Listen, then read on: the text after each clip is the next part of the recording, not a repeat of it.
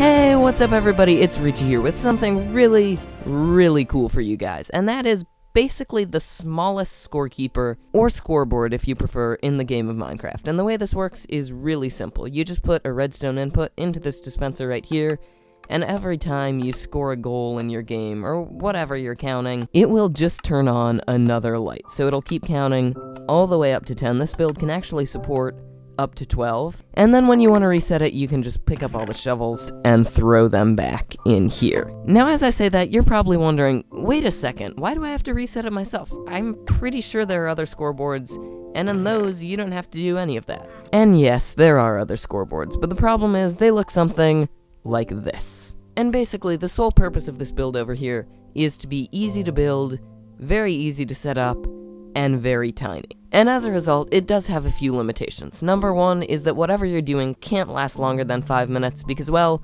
these shovels over here will despawn. And number two is, as I've said before, it will not clear itself automatically. Though if you really want that, you can set up a minecart under here that will go down and then up and back around. And you can just hook the minecart rail up to another circuit that you can activate to reset the entire thing. And without further ado, guys, let's get into how to build this thing. Now, the first thing you want to do is pick how many lamps you want. You can have a number between 1 and 12, but you know, 1 would be pretty pointless, so we're gonna go with a nice steady 5. And then what you gotta do is grab some solid blocks and place them right behind your lamps, and then throw some redstone on them.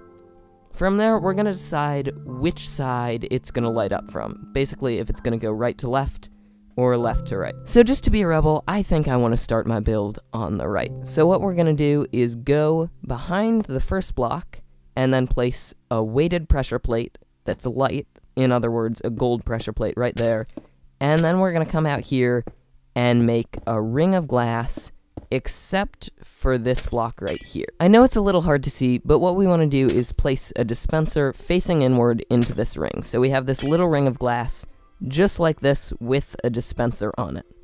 And surprisingly, that's actually your build done. If you want more storage, which you probably do, just plop a hopper and a chest right there, open up your chest, and fill it up with non-stackable items. I like to use wooden shovels because, well, they're cheap, and you're never going to use them for anything else.